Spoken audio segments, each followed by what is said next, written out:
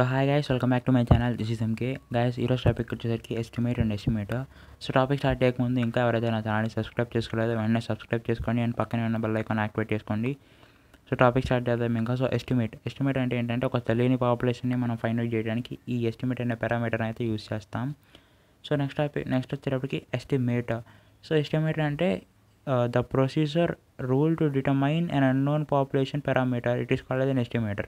So ఒక particular rule ఉంటుంది ఒక అన్నోన్ పాపులేషన్ ఫైండ్ అవుట్ చేయడానికి. సో దాన్ని ఎస్టిమేటర్ అంటాం. సో ఇందులో ప్రతి ఒక్క దాన్ని ఫైండ్ అవుట్ చేయడానికి మనకి కొన్ని పర్టికులర్ రిఫరెన్సెస్ అయితే ఉంటాయి. సిన్స్ లైక్ కోఇన్సిడెన్స్ అని కానీ లిమిట్స్ అని కానీ ఒక పాపులేషన్ లిమిట్స్ ఫర్ మ్యూ అని చెప్పి పర్టికులర్ లిమిట్స్ ఉంటాయి అన్నమాట. సో వాటిని ఒక్కొక్క వేలో ఒక్కొక్క దాన్ని అయితే మనం యూజ్ చేస్తాం. సో బాగా చూసుకోండి ఈ టాపిక్స్ని. ఇవి చాలా ఇంపార్టెంట్ టాపిక్స్. ఎందుకంటే ఈ టాపిక్ ఎక్కడైనా మిస్ అయితే మీకు నెక్స్ట్ ఫార్ములాలో సాల్వ్ చేసేటప్పుడు మీకు ఇవి చాలా కొద్దిగా అటు ఇటుగా డిఫరెన్సెస్ వస్తూ ఉంటాయి. బికాజ్ ఈ టాపిక్స్ చాలా ఇంపార్టెంట్ టాపిక్. ఇందులో కొన్ని ఒక్కొక్క వేరియబుల్కి ఒక్కొక్కలాగా ఫైండ్ అవుట్ చేసే వాల్యూస్ అయితే ఉంటాయి అనమాట. సో ఎట్లా అంటే మనకి హోమోజీనియస్ హెటరోజీనియస్ ఈక్వేషన్స్ లాగా ఉండడానికి. సో ఇవైతే నేను స్కిప్ చేస్తున్నా. బట్ కింద అయితే నా టెలిగ్రామ్ ఛానల్ ఉంది, వాటిలో అయితే పీడిఎఫ్స్ అన్ని పోస్ట్ చేసి ఉంటాయి. సో వాట్సాప్ గ్రూప్ ఉంటుంది. సో వాట్సాప్ గ్రూప్లో జాయిన్ అవ్వండి. I prefer it as the best for you. So WhatsApp గ్రూప్లో జాయిన్ అయితే ఎందుకంటే మీకు సింపుల్గా ఉంటుంది. ఏదన్నా అడగడానికి కూడా టెలిగ్రామ్ గ్రూప్ అయితే కొద్దిగా యాక్టివ్నెస్ అయితే ఉండదు. బికాజ్ అందరికీ టెలిగ్రామ్ ఉండదు, వాట్సాప్ అయితే అందరికీ ఉంటుంది. కాబట్టి వాట్సాప్ గ్రూప్లో జాయిన్ అవ్వమని చెప్పి సజెస్ట్ చేస్తున్నాను. సో అవైతే నేను స్కిప్ చేస్తున్నా. బట్ మీరు బాగా చూసుకోండి. వాట్సాప్ గ్రూప్లో అయితే నేను కంపల్సరీగా నేను ఈ 4 అయితే నేను పేస్ట్ చేయడం జరుగుతుంది. ఉంచడం జరిగిద్ది. సో వాట్సాప్ గ్రూప్లో జాయిన్ అవ్వండి. I'm suggesting it as a best group. So ఒక చిన్న ఎగ్జాంపుల్ చేద్దాం దీనికి సంబంధించి. So in study of an automobile insurance A random sample of 80 body repairs. అంటే ఇక్కడ మనకి ఎన్ వాల్యూ ఇచ్చాడు. సో ఎన్ వాల్యూ అంటే 80.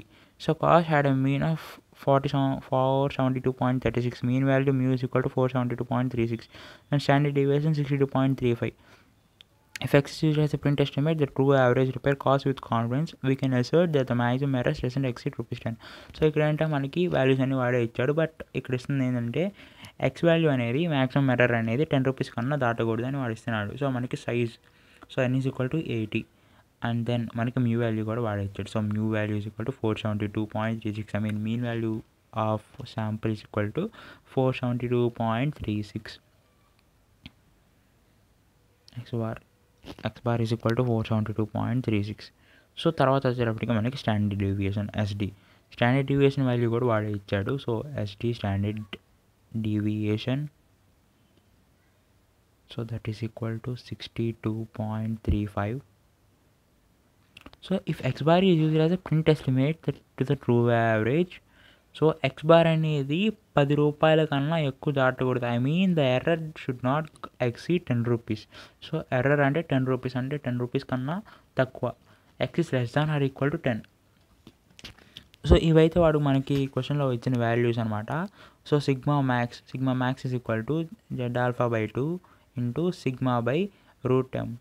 సో √10 వాల్యూ వచ్చేటప్పటికి మనకి ఎస్టిమేషన్ అండ్ శాంప్లింగ్ని మనం స్మాల్ నుంచి డినోట్ చేస్తాం. Sampling small n is equal to n. So Z∝/2 is equal to sigma max into √10/సిగ్మా. So వాల్యూస్ని అటు ఇటు నేను ఎక్స్చేంజ్ చేస్తే so that is equal to 10√2 10 into √80. n value 80. So 10 into √80/62.35. So sigma value వాడే ఇచ్చారు 62.35. దీన్ని ఫర్దర్గా సింప్లిఫికేషన్ చేసుకుంటే మనకు వచ్చే వాల్యూ 89.447/62.35. సో ఇది మనకి రిక్వైర్డ్ వాల్యూ. సో దీన్ని Z∝/2 ఈజ్ ఈక్వల్ టు ఫర్దర్గా సింప్లిఫై చేసుకుంటే మనకు వచ్చే వాల్యూ 1.43. సో ఇది మనకి ఇక్కడ మనకి కావాల్సిన రిక్వైర్డ్ వాల్యూ. సో దీన్ని వాడు ఏమన్నాడు, so this should not exit the maximum error of ₹10 అన్నాడు. So the area when Z is equal to 1.43 that is equal to 0.4236. So ఇదే నేను చెప్పింది. మనకు అక్కడ పర్టికులర్గా mean for mu and mean for P అని చెప్పి ఇట్లా కొన్ని ఉంటాయి. సో వాటిని అయితే మీరు ఒకసారి బాగా చూసుకోండి. సో వాటి నుంచి నేను తీసుకున్నది. సో కింద అయితే కమెంట్ చేయండి నేను తీసుకున్నది. సో సరిగ్గా కరెక్ట్ కమెంట్ చేసిన తనకి నేను ₹10 అయితే ఇస్తాను. 10 or 50. So depending on that. So alpha beta is equal to 0.4236, alpha is equal to 0.4236.2 is equal to 0.8472. So ఇక్కడ కాన్ఫిడెన్స్, అక్కడ confidence of P and confidence of mu అంటే probability of mu and probability of P అని చెప్పి అట్లా ఉన్నాయి. So వాటి నుంచి నేను తీసుకున్నాను. సో చెప్పా కదా కరెక్ట్గా ఏదైతే తీసుకున్నానో. సో కరెక్ట్గా కమెంట్ చేయండి. సో కరెక్ట్గా ఎవరైతే కమెంట్ చేశారో వాళ్ళకైతే సంథింగ్ 50 రూపీస్ అయితే నేను ఫోన్పే చేస్తా. కింద వాళ్ళ నెంబర్ కూడా కమెంట్ చేయండి. So for sure trust me. So నేను ఒక్కటే చెప్పడం కాదు, ఈవెన్ మీకు కూడా రావాలి. So thank you so much for watching this video.